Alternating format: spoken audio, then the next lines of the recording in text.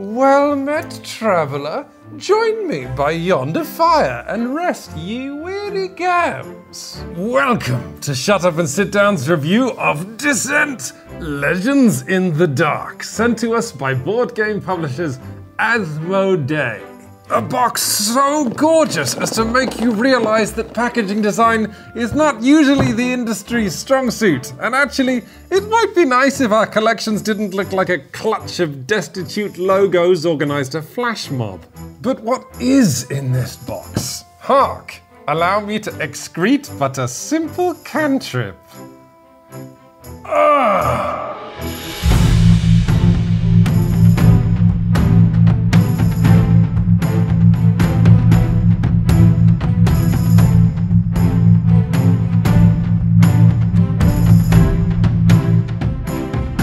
How marvelous! And actually, I have one more magic spell for you.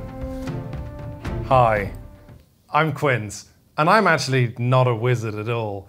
I'm sorry, I would have loved to have kept that going, but I don't know if you've ever worn a fake beard. It's kind of like wearing the pubics of another dirtier man. So Descent is back, and Shut Up and Sit Down has something of a history of this game. The first ever edition of Descent was one of the things that got me into board games. That game came in what was lovingly referred to back then as a coffin box, and reimagined the humble dungeon crawl as something with the hustle and energy of American gladiators. Then came Descent 2nd Edition. A hunky upgrade, which let a team of heroes take on an overlord player in a dramatic campaign that started strong but inevitably became unbalanced as players gorged themselves on an entire catalogue of game-breaking powers and items. But this lovely new box is not calling itself a 3rd edition, which is perhaps your first hint that it's trying something different and ambitious. You see, gone is Descent's traditional all versus one structure that sees a team of hero players taking on an overlord player who is trying their absolute hardest to inflict an unhappy ending on the fantasy realm of Terrenoth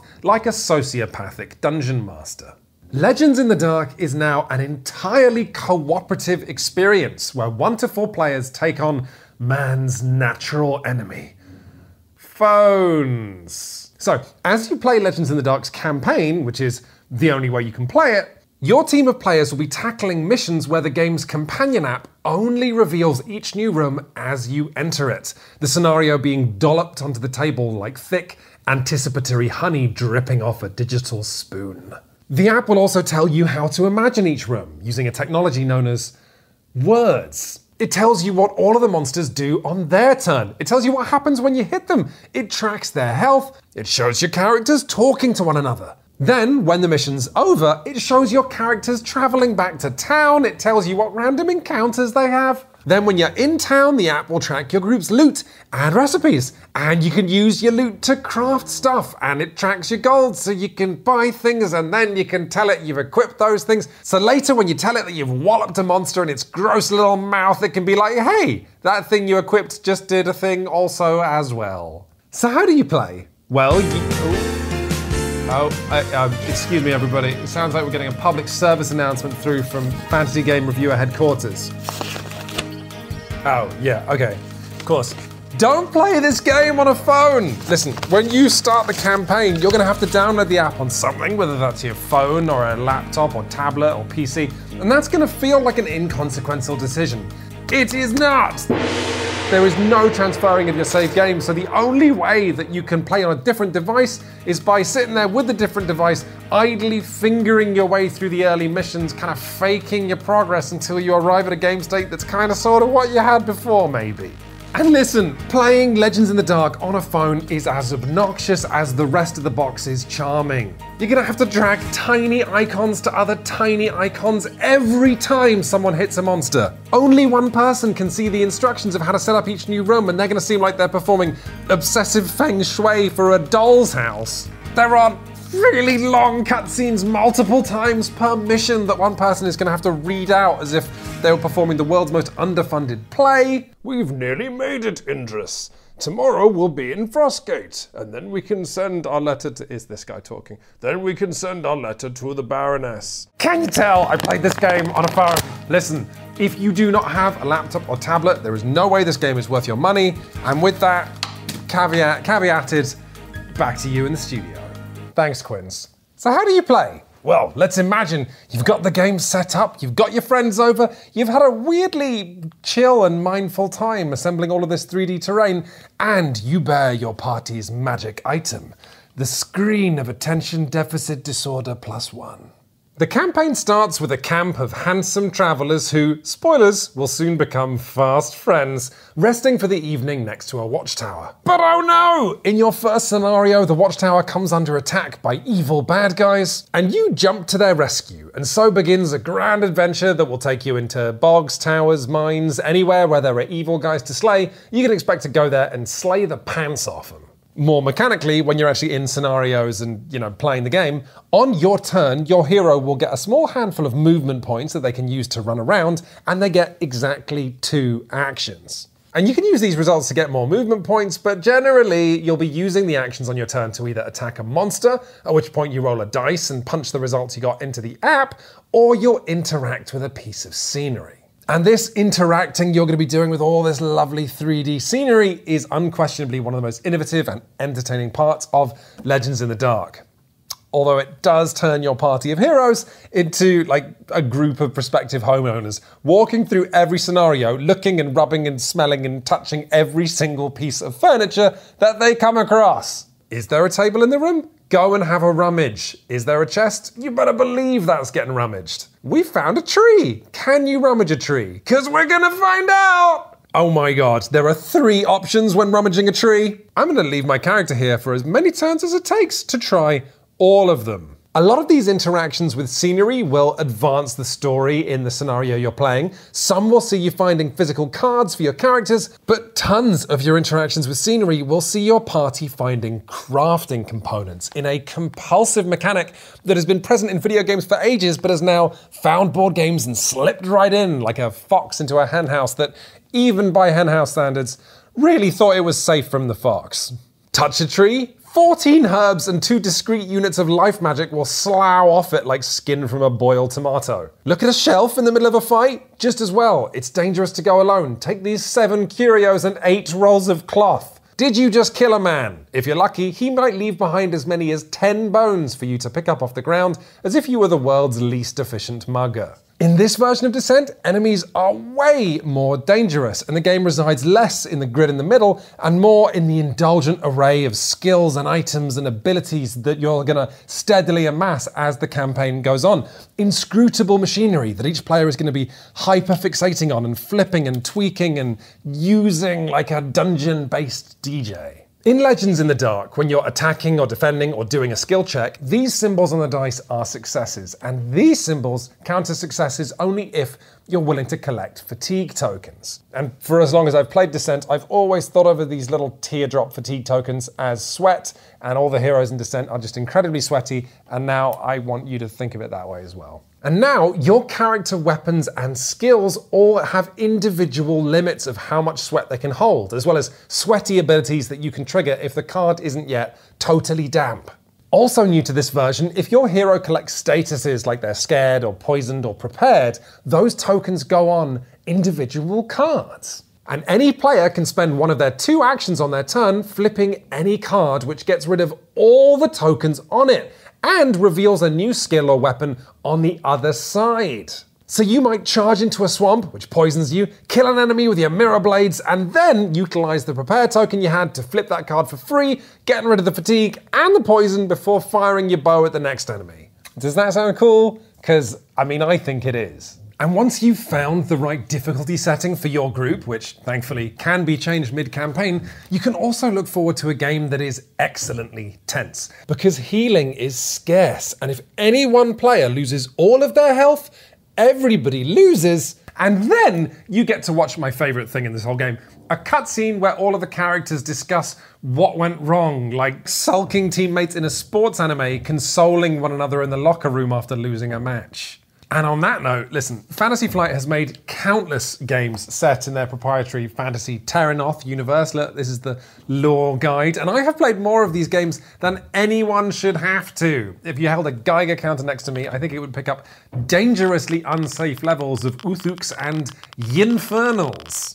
Now, Terranoth has never been interesting. But in this game, while it's still kinda generic, the creators have at least rolled up their sleeves and applied some of the desperately needed modern thinking you might associate from an episode of Queer Eye. The heroes you play have actual personalities. The random encounters are entertaining. Terranoth has never felt more like an intellectual property that might possibly be worth forcing us all to revisit in more than one game. Descent has never felt more colourful. It's never felt more young. One of the characters who joins your party is a literal catboy, which initially bothered me in a world of classic fantasy, but then I simply removed the 2-foot-long stick from my rectum and realised that actually this catboy was my favourite character to play, well, tied for my favourite character, along with the elf who's both deaf and just really rude all the time. And at the same time that you're realizing these characters are actually pretty fun. I mean, that is, unless you're playing on a phone. I'm hoping that Baroness Andalin will let me study her Elarions. You'll be having similar realizations about how much this app can bring to an adventure. As you get back to town, you'll be able to craft new components for your weapons that you can slot in before a scenario, so that when you enter your attacks into the app, 10% of the time you might do double damage, as if you were playing a gory, dweeby scratch card. Each hero even has these little achievement bars known as feats that you can fill up as you play, as if you were playing a mobile game, which I guess you kind of are. This feat system actually led to the funniest moment in my entire campaign, which was I just completed a feat, was excited to see my next one, and the app said, "New feat, interact with a well," which is both gloriously absurd and like a Shakespearean insult. But listen, can I be candid with you for a second? Do you want a tea? Ooh, how do you take yours? 5 sugars. That's obviously, I mean, I'm not gonna do that. So listen, I had a genuine crisis of confidence while reviewing this. I played it for an entire day and then for an entire other evening, and I had the strangest feeling. I just didn't know how I felt. I had this growing sense of ownership over the characters that I'd play multiple times. I'd feel this flutter of possibility in my chest when I got a new weapon or a new skill. But if the act of writing a review for Shut Up and Sit Down is normally like tipping a jug and all of these like opinions and criticisms fall out, in this case, that jug was empty, except for a few observational nuggets like the miniatures are nice and the app does some cool stuff. And then it was on my 4th evening with Descent that me and my friends were in a scenario and we kicked open the next door and the app said, put out tile 16B, put this furniture here, this monster here. And I just felt this wave of relief coming over me, because that was when I realized that the reason I didn't have thoughts on this game is because there's almost no game to have thoughts on. Now, I know, that's gonna sound absurd to those of you who've already bought this game and are already enjoying the campaign, but just hear me out. From my perspective, Legends of the Dark is a collection of elements familiar to the dungeon crawl genre that come together in this expensive euphony that distracts you from the hard fact that the mechanical side of this game, positioning on the grid, managing your character, learning about monster AI in the app, what you're doing is less of a game and more of a process. Listen, on harder difficulty settings, you cannot make a mistake in these scenarios. But after about 3 or 4 evenings, I could not make a mistake with my eyes closed, and I was bored to tears. Look, I promised myself I wasn't gonna bang on about older versions of Descent in this video, but there's a point to be made here. The reason that Descent had this big grid in the middle of the table was that it was the game. It was full of monsters that kept coming back if you killed them, and the heroes were asking themselves, okay, how do we cross this dungeon as quickly and as safely as possible? And when I was reviewing this game, I was so fixated on what the app adds that I didn't notice that now, even though you want to be looking at all of this, it feels like this gaudy irrelevance, and it's simply not where the game resides. For all of the terrific variety of this game's scenarios, whether you're in a thieves' forest or a dwarven gulch, you're going to enter a room. You're going to painstakingly assemble that room. There will be some monsters, and listen, the monsters are dangerous. You need to kill them immediately. So you kill them. And then you take as much time as you need before opening the next door. And so you might draw the logical conclusion that, okay, they've removed this whole game where we have to run past monsters or wall them off or watch our lines of sight, but we have all this new system, this interactive 3D terrain. So maybe in combat we'll hit monsters and then interact with terrain that will help us to hit the monsters better? Nope. Look, there's probably some alternate universe where this game saw players doing attack and then dashing over to flip a cauldron of oil at enemies, or fleeing an enemy and then pushing a bookshelf in front of the door. Or even deciding that rather than attacking, you instead flip a card so that you can heal your friend. But that's not what this game is. Interacting with scenery mostly gets you loot, so you do that once all the monsters are dead. And flipping a card will make your character better often, but it's rarely better than just attacking. Which means that Descent Legends in the Dark is a game of finding a monster, walking up to it, and spending your turn hitting it twice until it dies. And suddenly all of those colourful, diverse characters in your party don't seem quite so colourful or diverse anymore. I'm Galadin, the elven huntsman. With my hunter's bow and flashing swords, I hit enemies twice a turn until they're dead. I'm Cyrus, the mage. Don't mess with my magical bird or magical wand. If you do, I'll use either one twice a turn until you're dead. I'm Felix, the dragon king who has the wings removed, tripled up the equivalent step every skill twice a day with my spear until I'm dead. Meow, I'm Chance, the cat burglar. Do we need to do this bit again? No. Stop there, I reckon. I understand. As the campaign goes on, of course, it does get more complicated. It introduces more equipment for your characters to divvy up and new skills.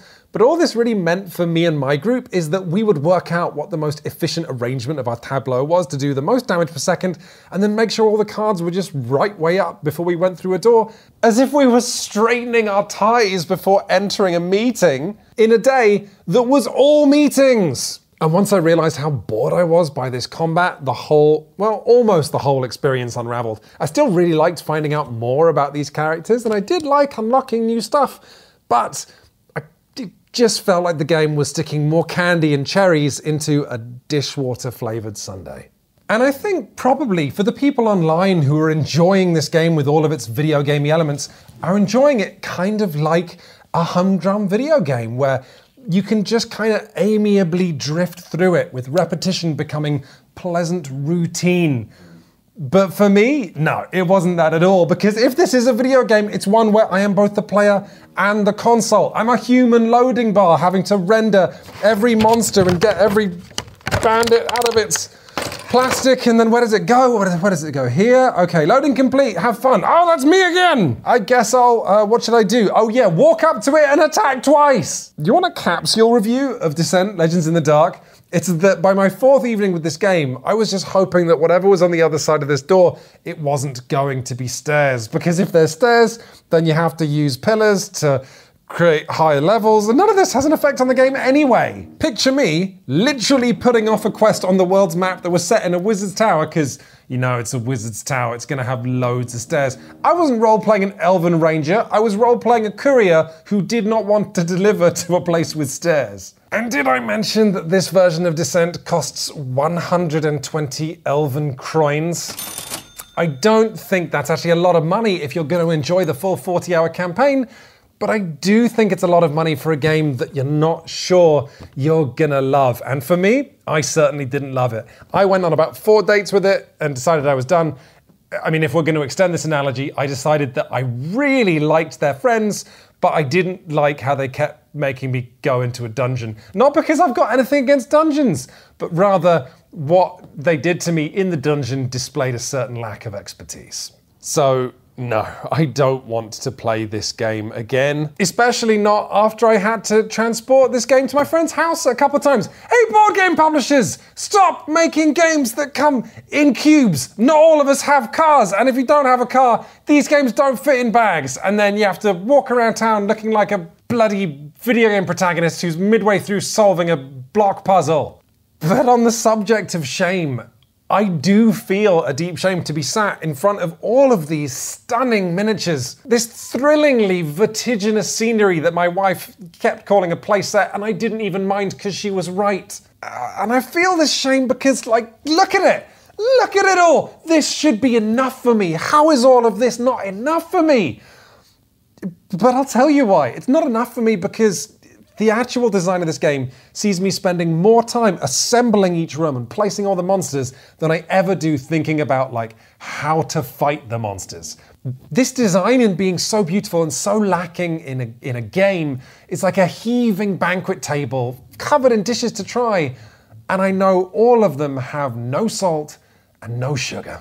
I can return to a character I haven't played in weeks and equip them with a new sword and be fighting a new enemy, and I can be doing it next to a cliff edge in the dream of someone else in the party.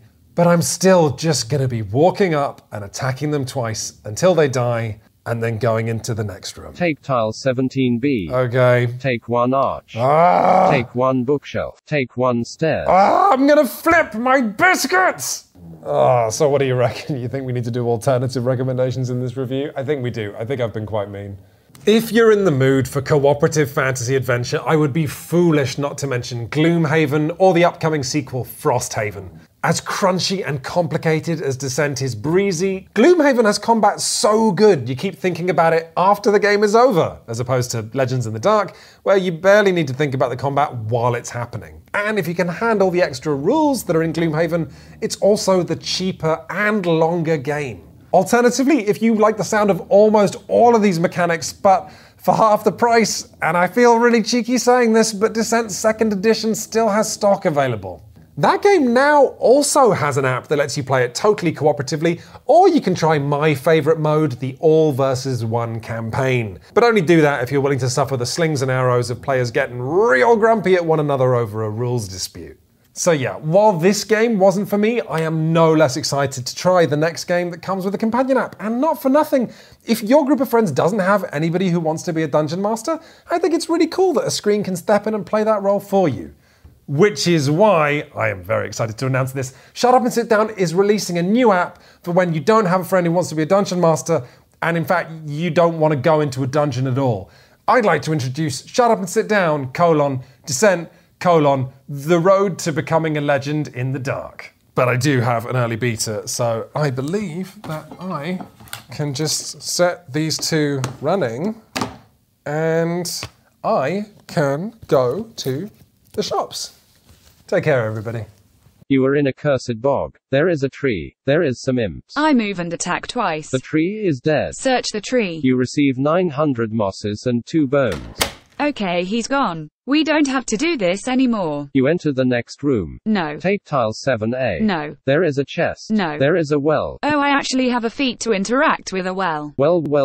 Ha ha Ha ha ha ha ha ha ha ha. ha. What's the worst photo of Quinns you have? Probably this one.